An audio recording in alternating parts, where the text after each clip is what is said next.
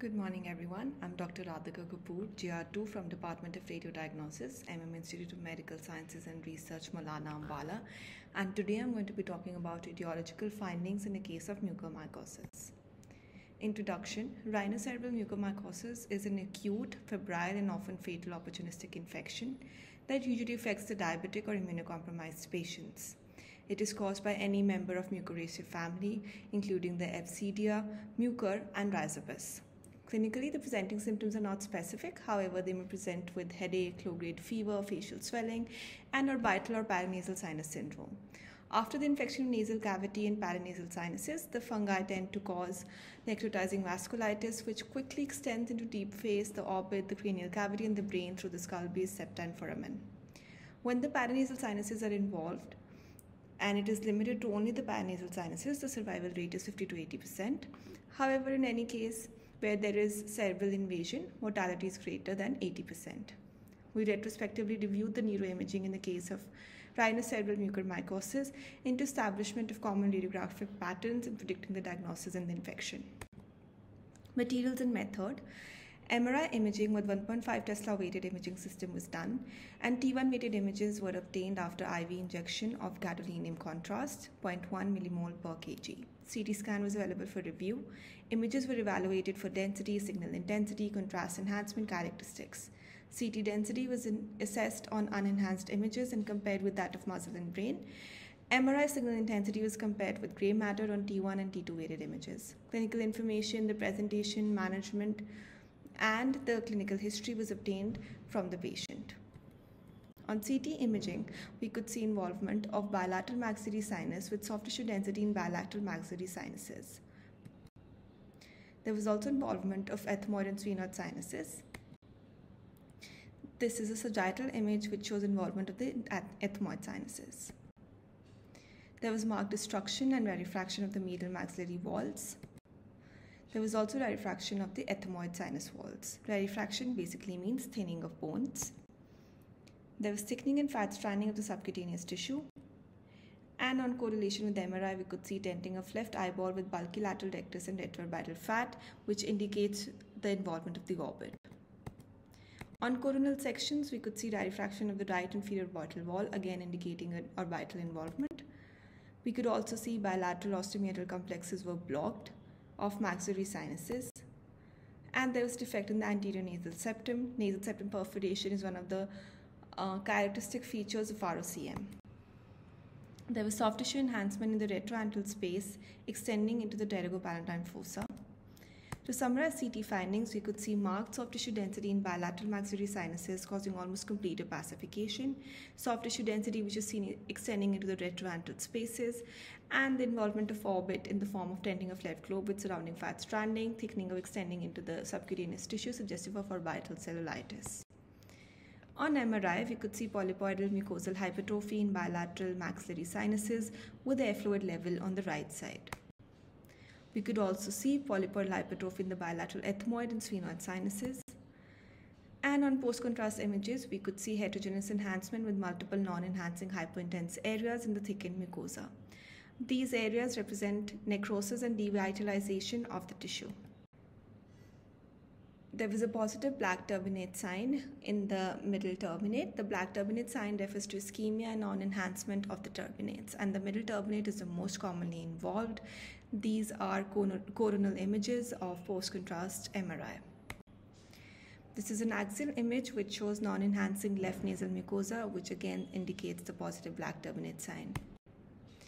There is polypoidal mucosal hypertrophy in the nasopharynx, and there was polypoidal mucosal hypertrophy in the region of bilateral nasal sinuses with heterogeneous enhancement and hypointensities on left more than right. Heterogeneous soft tissue enhancement was also seen in the retroantral region, which indicates the deep neck involvement. It is an initial sign of involvement of deep neck space. Then there was also involvement of left, medial, and lateral pterygoid. This is a coronal image which shows the bulky lateral pterygoid. Then we talk about the pterygopalatine fossa, which is a neurovascular crossroad, and infection spread from the nasal cavity via the pterygopalatine fossa. The pterygopalatine fossa is represented in red in this image, which is bounded by the maxilla pterygoid process with the access to adjacent spaces through spheropalatine foramen indicated in pink, median canal indicated in orange, foramen rotundum indicated in green, and pterygomaxillary fissure indicated in yellow. In our case, we could see mild enhancing soft tissue on the left pterygopalatine fossa, and this is the involvement of left orbit with guitar-pick appearance of the left globe indicating raised IOP and severe orbital cellulitis. It is not indicative of mucormycosis, however it indicates involvement of orbit in our case. There was bulky left extraocular muscle, which is a left lateral rectus. The earliest sign of lobe involvement is thickening of the rectus muscle. Medial rectus is the most commonly involved. Since there is no enhancement of the optic nerve, therefore it rules out the possibility of optic neuritis, which is also a complication of rhinocerebral mucormycosis. Then we could also see proptosis on the left side.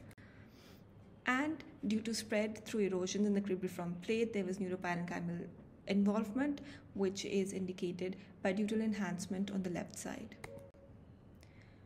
Cavernous sinus thrombosis is one of the complications of rhinocerebral mucormycosis. In our case, we could see bulky left cavernous sinus with small hypointense filling defect. There was a diffuse subcutaneous edema.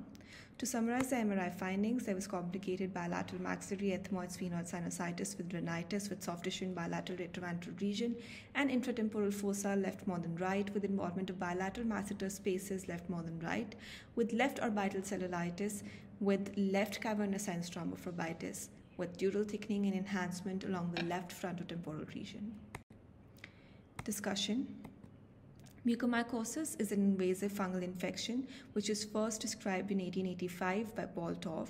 Although it can affect different organs of the body, rhinocerebral form is the most common. These organisms can become pathogenic in immunocompromised patients as well as in those with poorly controlled diabetes mellitus and diabetic ketoacidosis. Organ transplantation, hematological malignancies, chronic corticosteroid treatment, hemochromatosis are also examples of immunocompromised states. Infection begins in the nasal cavity and it spreads through the paranasal sinuses.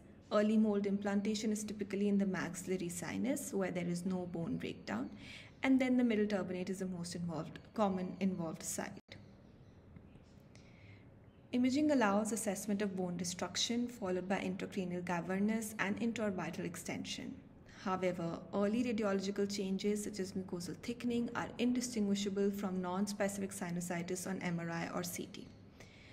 Therefore, a high index of suspicion and early diagnosis are essential, especially in immunocompromised patients. Although CT of sinuses is preferred imaging modality because it is cheaper and more easily available, but the bone destruction is often seen late in the course of infection after soft tissue necrosis. MRI is often more sensitive for identifying intradural and intracranial extension of ROCM, thrombosis of cavernous sinus, thrombosis of cavernous part of internal carotid artery, angioinvasive nature of fungus, extranasal involvement, bone erosion spreading through small vascular channels.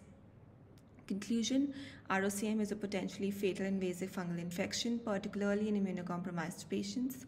ROCM is characterized by various imaging abnormalities in CT and MRI, although it is not specific.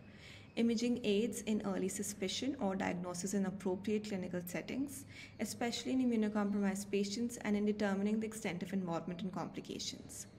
Early detection of ROCM and complications allows for appropriate treatment, which can reduce the cost of care, morbidity, and mortality. Thank you.